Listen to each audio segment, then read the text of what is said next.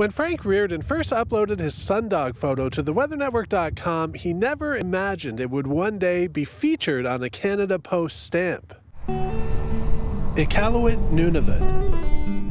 Located on Frobisher Bay, it remains frozen from about November to June. That doesn't stop Frank Reardon from trekking out with his camera just about every single day.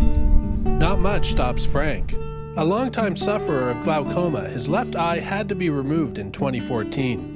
His father a rock through his recovery, and as soon as he was able, he got back out with his camera. I don't like photos just to be sitting and collecting dust because I want people to see them. As fast as the wind changes, Frank posts his unique perspective online.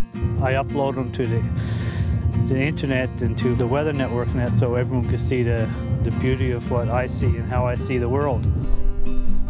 One day, Frank spotted a rare weather phenomenon known as a sundog just outside his home. The photo was viewed thousands of times on theweathernetwork.com and even caught the eyes of a Canadian stamp designer. We found that to be just the most impressive, generally.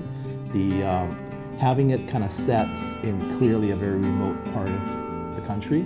So, you know, there's a hint of that as part of the foreground. Frank's mother is an avid stamp collector. He was overjoyed to hear his photo would be one of 5 in a series based on Canadian weather. It's been a bit of an emotional roller coaster for me because I just take photos because I love it. I never expect any, anybody to really take appreciation of it, not to the point of having it on a stamp.